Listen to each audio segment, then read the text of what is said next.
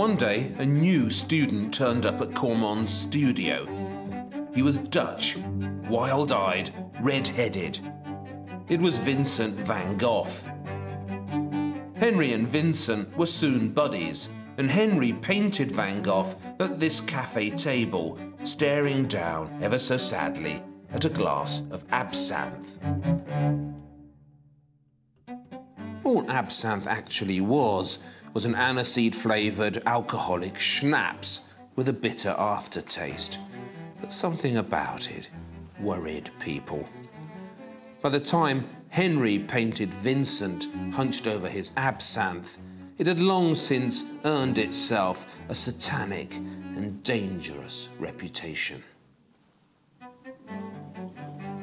There were all sorts of ridiculous rituals attached to the drinking of absinthe. Special glasses, special spoons. You put the sugar cube on here and poured water onto it to sweeten the bitterness. Then you watched as the green fairy was released.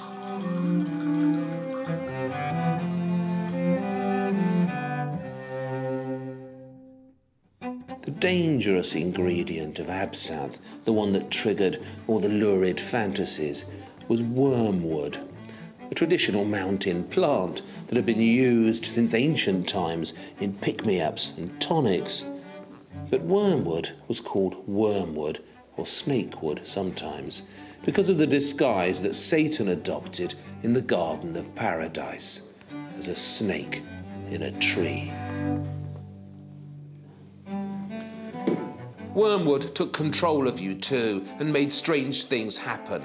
It made you hallucinate and twitch. It attacked your nervous system and drove you mad. Only then did it kill you. The Belle Epoque loved fantasizing about this stuff. A little-known fact about wormwood is that its Latin name is Artemisia, after the Roman goddess of the moon, the protector of women. And when it was still a herbal remedy peddled by quacks, absinthe, or wormwood, was used by women to regulate their menstruation. And wet nurses trying to wean children off their breasts would rub wormwood into themselves so the kids couldn't suck because of the bitterness. So all these paintings that Henry did of sad women staring into their glass of absinthe aren't just paintings of Montmartre girls down on their luck.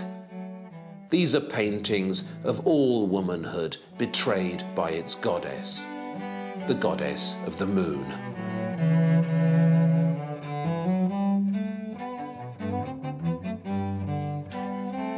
As you know, Henry drank far too much absinthe. It was one of the things that killed him. His favourite cocktail was called an earthquake, absinthe with cognac. And the absinthe myth is a key component of the Henry myth.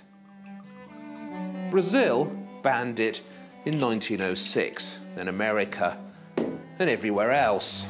But France, which had always had a particular attachment to it, waited until 1915. Now, it's just a strong and nasty booze.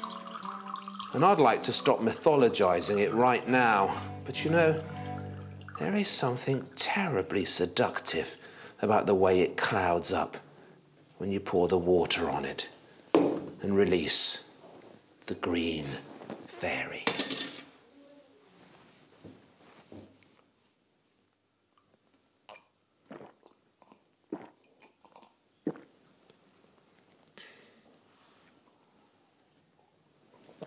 Oh, fucking hell.